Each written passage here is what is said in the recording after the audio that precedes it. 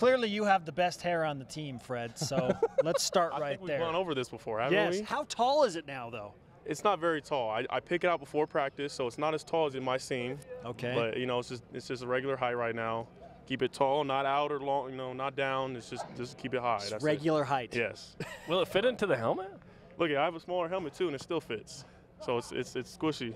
Okay. It fits. This is important. This is important preseason kind of stuff. We're already getting to the important. Hey, you're playing Arizona next week. What's that like emotionally right now for you guys and the whole team? I feel like everything's just flown by in fall camp. I think it's just here. Everybody's ready. Everybody looks great. After today, I feel way more confident in the whole team, and the offense looked great, and so I feel like everybody's excited. Wait, but how about the defense? Defense has always looked good. So I don't that's never been a concern. That's never been a concern for me. Defense always looks good. I don't have to worry about that. Yeah. Was there anything specifically that happened today? And I know you mentioned the offense that made you think, "Whoa, okay, we're in good hands." Yeah, I think Coach Kalani is putting on this game atmosphere type look, and then me looking out there and seeing the guys we have on the field. It's going to give you confidence, and it gave me confidence today. So it just looked good. How are you feeling physically, and then how is your knowledge of the playbook? I feel great physically. I feel like this is the best I've ever felt. Obviously coming off that year where I had to come back from an injury, I feel healthy. I haven't really had any issues during camp, but I feel like I feel awesome. And then knowledge of the playbook. Oh, knowledge of the playbook. So I think the coach has done a good job of trying to keep it simple for us, and trying to mimic as much of the concepts to what we had before, even though we switched our defense around. I feel very confident in the playbook so far. How has your role changed now that you're playing in a 4-3? I feel like the biggest change probably is just the amount of coverage I do. I'm pretty comfortable in coverage as a linebacker, and so they take use of that. But they're just always trying to put me in a situation to be successful. Your brother could see a lot of playing time this year, freshman Troy at cornerback. Do the Warner brothers have like a pregame ritual? Is there some celebration if one of you gets a pick or sack? I don't know. We haven't really come up with anything yet. I think that'll come with a game under our belt. Maybe then we'll have something. But he's looked great, and it looks like he's gonna have a great season, have a lot of playing time from the get-go. Growing up, how much did you play with each other? Because it's what, a 2-year age difference? Year and a half age difference. Yeah. Pop Warner, I don't think we really played much. When we were little, high school we played a year. So this is the most I think we'll have of us playing together. What do you know about Arizona and that offense right now? Arizona, there's a very fast-paced offense. They have a lot of fast players. They play physical. Wait, have you defended a fast-paced offense before, Fred? You know what? I think I might have. It sounds familiar. You're right.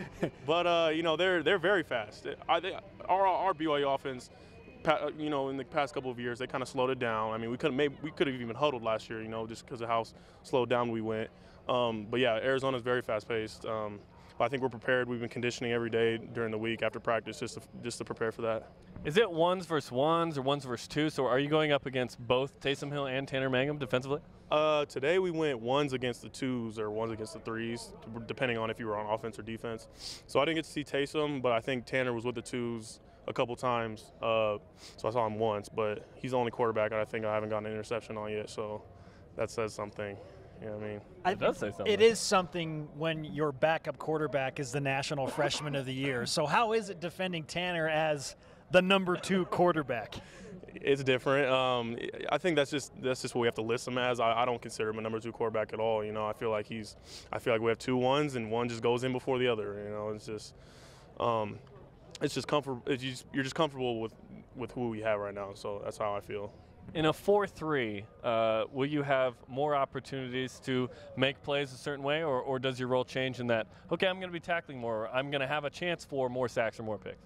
I don't know. I feel like I'm going to be all over the field. I feel like there's going to be a chance for me to make a lot of tackles, and there's going to be a chance for me to make, a lot of different plays. Like, obviously there's no wrong way to get a sack or anything. If you're just if you're in the situation, it's there. But, I just want to be able to make a lot of plays. Obviously, you're one of the leaders at the linebacker position. Harvey Longy was penciled in before the season began as, a veteran coming back at linebacker. Now that he's moved up, who are some of the guys that are going to step up and play a bigger role along with you at linebacker? I think with just the 3 guys we have right now, including myself, with Butch, Pau, he's come in and just been, outstanding for us. He is acting like he's a veteran, just how physical he plays and, his knowledge of the game. And same with Francis. Francis is just a natural at that position. He's one of the best athletes we have on the team, and he's performed well. It's just making sure we're all, I think, just linking together and just creating that fluidity and, just going off from there.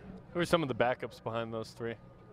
So the guys behind me are, I think, Morgan Unga and Grant Jones. Behind Butch, we have Philip Monet, Austin Heater, who played in games.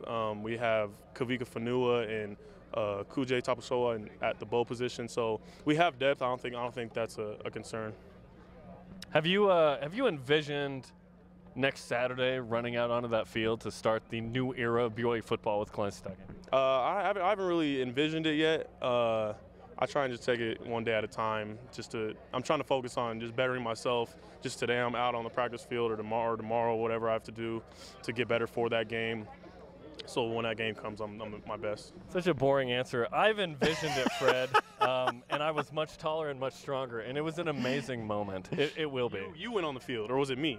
I envisioned running out onto as a player, and it was amazing. I was a lot stronger. Yeah, see, guys who don't go on the field, they're the ones envisioning it. You feel me? Like, that's why you had to do it, not me. No, I'm just kidding. No, and I had a pick six, and it was awesome. Okay. I You had don't have to, eligibility. kid. You go at Walk him. on Trouts are Monday. Listen, all right, see, that's why I've envisioned the pick sixes and all that too, but I'm glad you have too. Yeah. You had a pick six, Fred. You did that. You've done it. I've not. I'm talking about at Arizona, though. Oh, okay. You got to envision it at the team that you're playing on that week. Okay. You can't just, Yeah. Fair enough. Yeah. We don't have to take it one game at a time. You do. You're right. I have to take one game at a time. You guys are thinking about other teams. UCLA and Utah. Michigan State. Let's focus on Arizona, right? That's exactly right. Okay, we will do that. We'll wrap up with this. as your buddies are now yelling. Akile Davis. What's the biggest difference that you've noticed now that you've come through the majority of fall camp under this staff? Like, is there one thing that you're like, man, it's just so different because of this? I'm not sure if I could just put a finger on it, but like, it's very different. I'm not sure what is so different about it. I guess it's just the way their coaching style is a lot different from the last coaching staff. I think the last coaching staff just was a lot more disciplinary fashion. This coaching staff is more about just trying to be as positive as possible, I guess. Keeping everybody healthy is a big thing. If there's a guy with bumps and bruises, they want to make sure they keep that guy healthy. But yeah, I think I can't really put a finger on it, but yeah, there for sure is a difference. He wears number 4, and he's got the best hair on the BYU football team, Fred Warner. Thanks for the time, Fred. Yeah, no problem.